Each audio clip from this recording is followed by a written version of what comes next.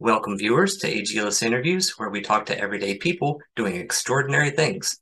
Hats off to our guest today. Let's go. Today, I'm glad to introduce to you Peggy Jaeger, who has written a vella called The Jane Austen Murders. The Jane Austen Murders is a vella you can read on Amazon.com or download to your Kindle. A vella is a series of episodes released over time that unfold into a story. I've read 5 episodes of the story so far. Good evening, Peggy. Thank you for taking the time to talk with us about your work. Oh, I'm thrilled to be here. Excellent. Can you walk us through the Jane Austen murders and share with us what this story is about? Okay, so first it's a murder mystery. It's a police procedural, and it's a take on every character that's ever been in Jane Austen. I'm a real, Janeophile, and I think I've read Pride and Prejudice every year, at least once since I was about 17. Wow. There are parts of it I can actually recite without even thinking about it. When I come to it, I just skim them over because I know what it says. So I wanted to do something that was a little strange and take every character in every Jane Austen book and put them together and see what would happen. And it just so happens that Lizzie Bennett became my chief detective. She is the junior detective in a detective team in the city of Longbourn, and her and her partner, Frank Churchill, you recognize that name from a different Boston book, are investigating the murder of a Longbourn College senior by the name of Charlotte Lucas, who happens to make an appearance in Pride and Prejudice. So the entire story is how the two of them work through the murder and find out the backstory for Charlotte, what she was into. It's a bad story. And you see Charles Bingley is the dean of the English department. Dr. Fitzwilliam Darcy is one of the PhD teachers who formed an attachment to Lizzie and who was also the chief suspect in the murder. So then the book just revolves around that. Excellent. Yeah, it did look like Lizzie was the main character, short for Elizabeth. She is. Is there more about her character that's similar, or is she completely different than the Jane Austen Elizabeth? Well, if you took my thought is when you read Pride and Prejudice, the original version, Elizabeth Bennett is really a feminist. She's truthfully one of the first feminists in literature that I think you can look back on. She believes, you should marry for love. You shouldn't be forced to marry. She believes in women having an equal say in the marriage. She believes in women speaking their mind. She believes in earning respect. She gives respect when she earns respect. She truthfully fights for her voice in that book. So to make her a junior detective, I wanted to give Lizzie that feminist voice as well. So that's where the two of them are extremely similar. Also, if you read further into the book, the Bennett family makes an appearance at dinner one night, and they're just like the Bennetts in the book. The mother is a pain in the neck. One of the sisters has a child out of wedlock. And guess which one that is? Lydia. One of them plays the piano. One of them is, a social worker who only does good. So I took all of their characters and modernized them. There's even a Mr. Collins in the book, and he's a bit of a prig. So it was really fun to write. And her partner is Frank. Frank Churchill. He's not in Pride and Prejudice. I think trying to remember which one he's in. Sense and Sensibility, I think. All So like I right. said, you took every character in every book from that Austen wrote that I could remember off the top of my head and put them in here and gave them modern characters, modern characterizations. Excellent. And how are you inspired to write a twist on Jane Austen with a murder mystery? Well, I'm a romance writer by trade. I write romance books, like novellas, books. But before I ever wrote a line of romance, I wrote short stories and novellas on murder mysteries. I think Netflix was invented for me because I was one of those original murder mystery mavens. I loved serial killers. I loved getting into the mind of a serial killer. I'm a registered nurse, and my background is in psychiatric nursing. So I always was interested in the motivation behind behavior. I still am. So I used to love to read about serial killers. I think I have every book that was ever written about Manson and John Wayne Gacy, and I've used them for characterizations over the years. So writing murder mysteries was what I did for a living before I ever wrote a word of romance.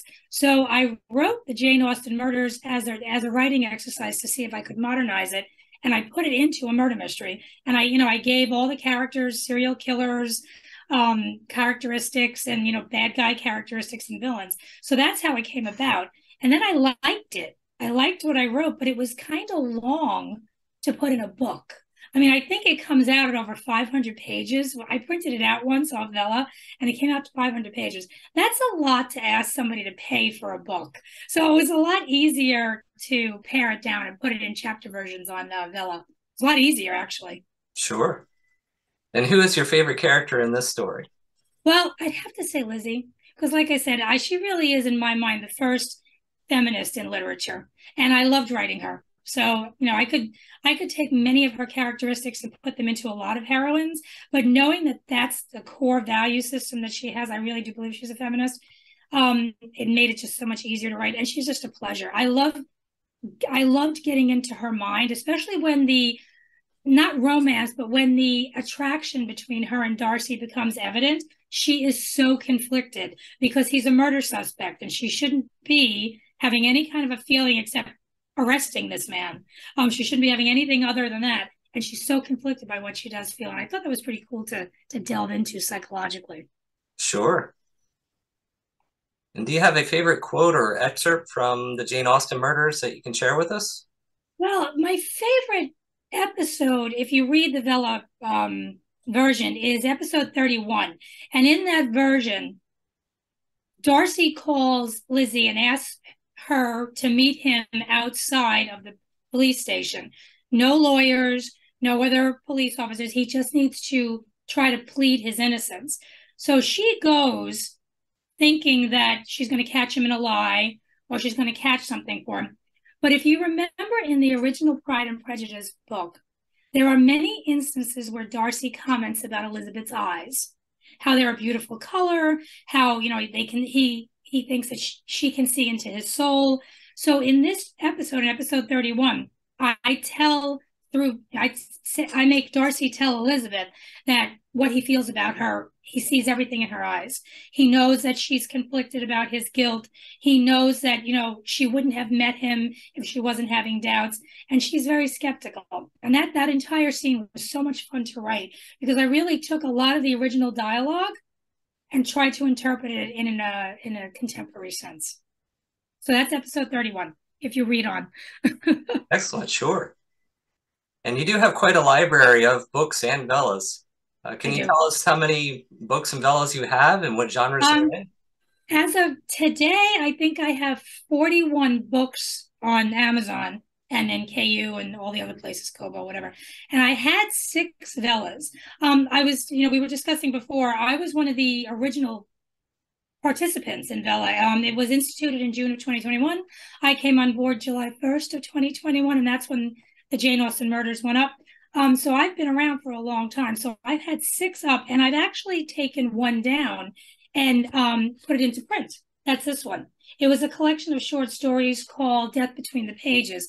And it's all short stories that I had written about death, fictionalized death.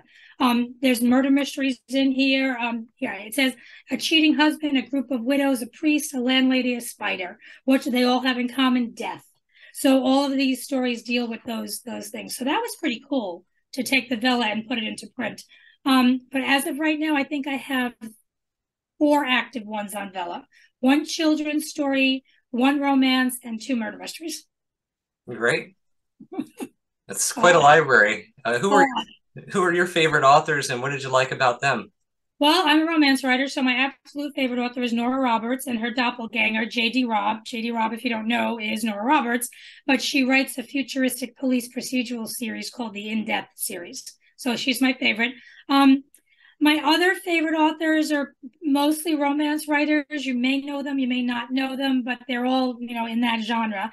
And the reason they're my favorites is because romance for me is just the end all be all. I think everybody deserves a happily ever after.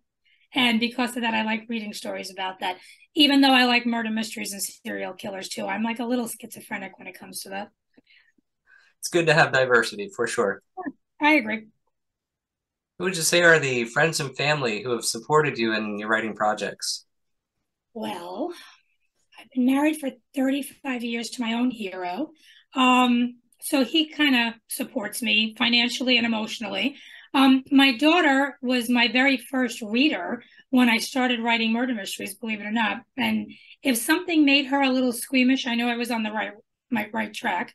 And I have a lot of friends. Most of my regular friends aren't what I'd call big readers. But I have a ton of writer friends. And if you know anything about writers, which you do, we're readers first. Yeah. We love to read new people. We love to find new ways to tell a story. And we absolutely adore when we find a writer that speaks to us. Absolutely. Do you have any other hobbies besides writing? Well, I have weird ones.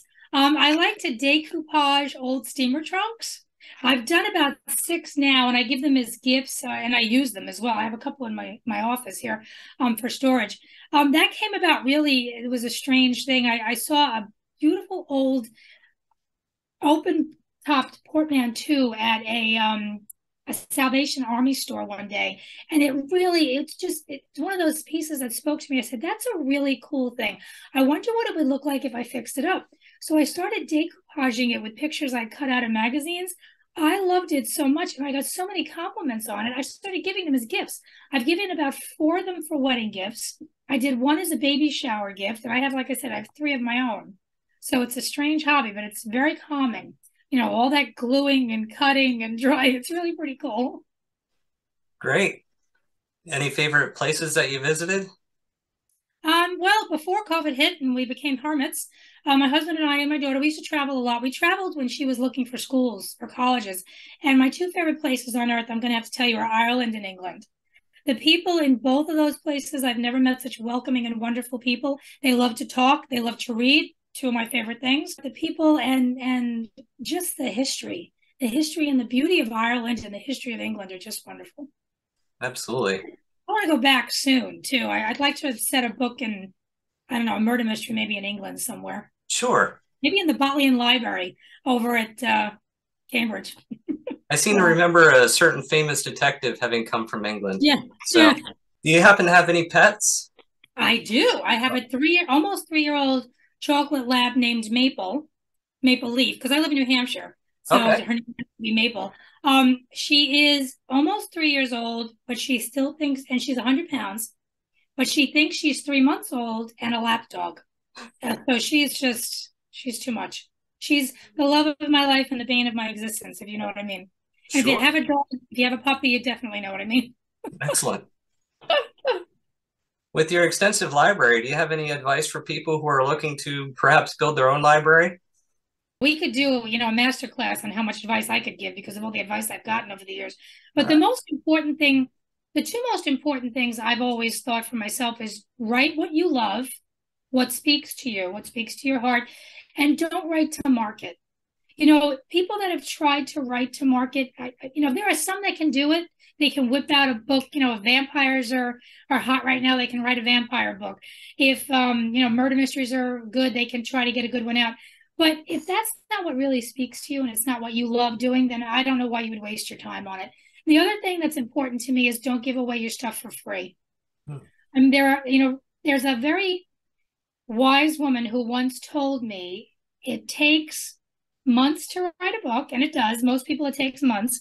Why would you, if you go to work every day, you don't expect to go to work and not get paid for the work that you do. If you're investing months, sometimes years, in writing a book, why are you giving it away for free? Your work is worth much more than that. So those 3 things. Sounds like good advice. As a synopsis of advice. Sure.